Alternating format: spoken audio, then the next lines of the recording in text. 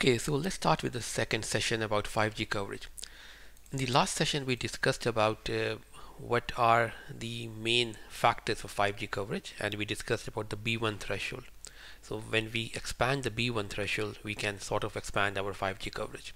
However, we cannot expand the B1 threshold excessively because then that impacts the KPIs. So the question would be, what is an optimum B1 threshold? How do we know that? How do we know how much coverage we can get or how much coverage we can expand, right? So there are two ways to do that. Because let's say there are two main categories for a 5G service. One would be the accessibility or the retainability concept. The second will be the throughput.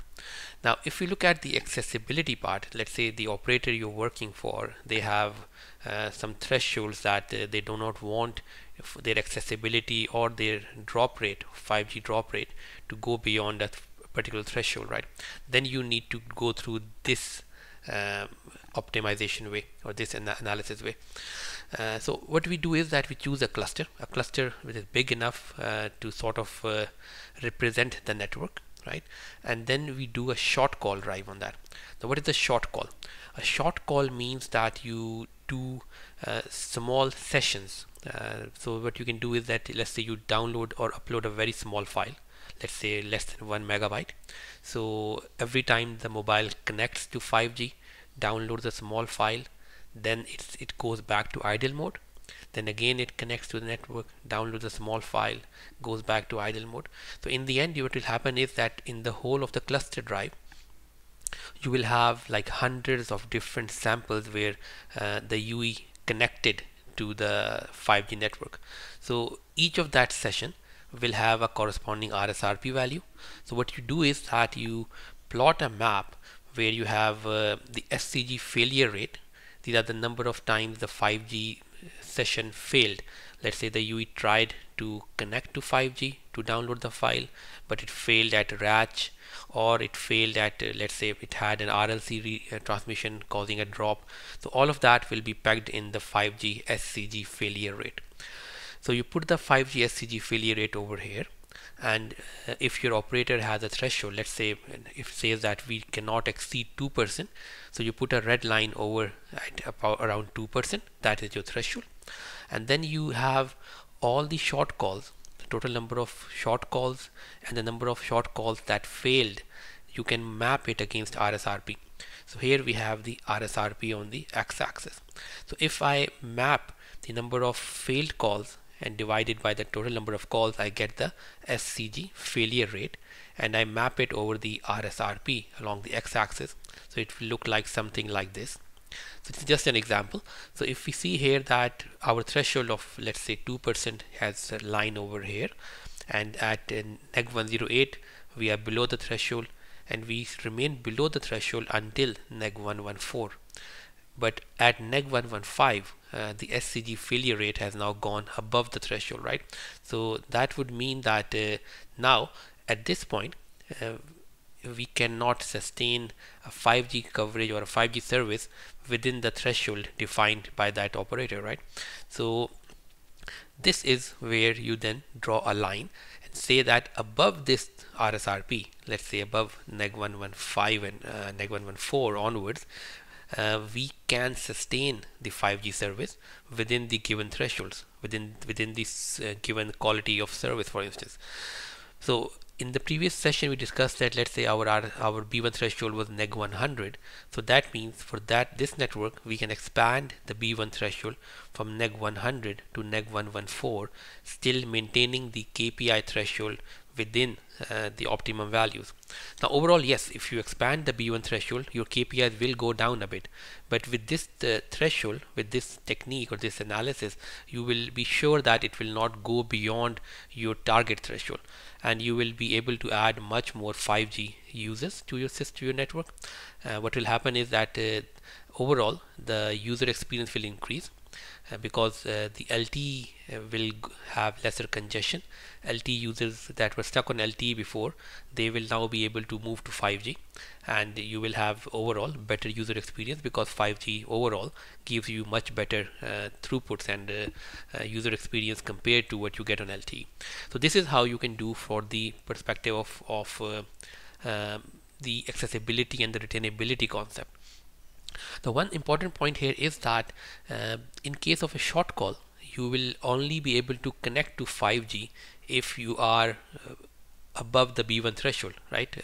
Let's say if the B1 threshold is neg 100 and you do a short call drive test, then all your sessions most probably will be above neg 100, so you will not be able to make this curve. So to generate this curve for that cluster, when you're doing the drive test, you will have to reduce the B1 threshold.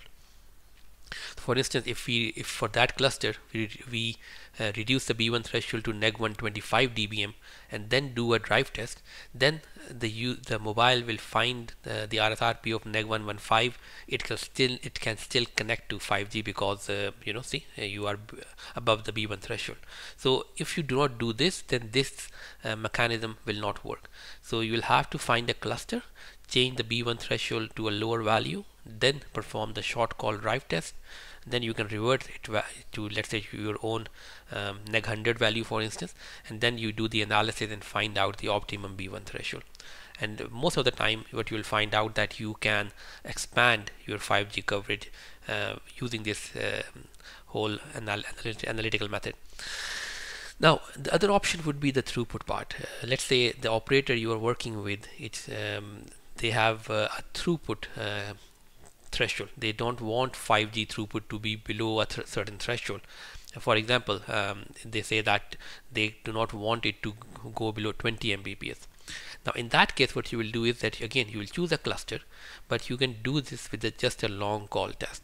So you do a cluster drive, and once you are connected to the 5G network, once you are connected, then you can drag and go all the way to minus 120, minus 125 dBm RSRP as well, right?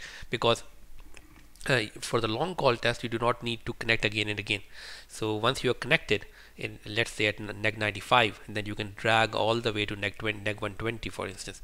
So in this case, you do not need to change the B1 threshold for this method.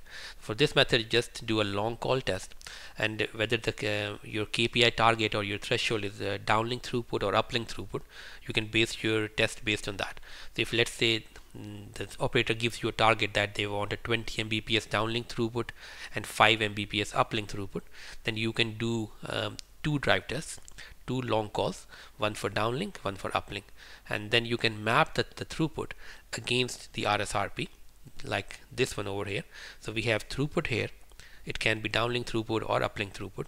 We can put the red line here where is our threshold, let's say 20 Mbps for downlink, or in case of uplink, we can, let's say, put 5 Mbps. Again, that's all an example.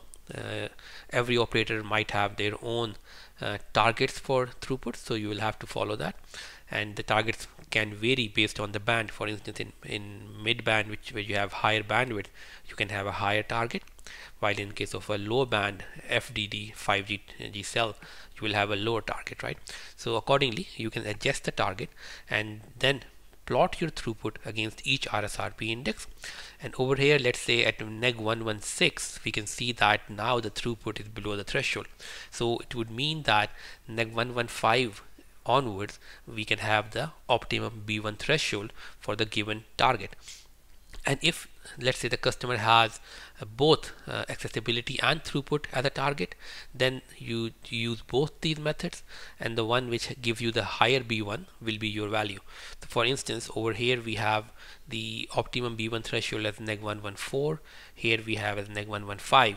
So the value that we will choose then would be neg 114. So using this method, you can find out the optimum B1 threshold and how much 5G coverage you can expand without exceeding your contracted or your acceptance threshold, for instance, right? So this is a quick one to show you how you can expand your 5G coverage in a safe way, and from here onwards we'll do another session on 5G coverage, looking at some other topics that we can use to increase 5G coverage apart from the B1 threshold. Stay tuned. Take care. Bye bye.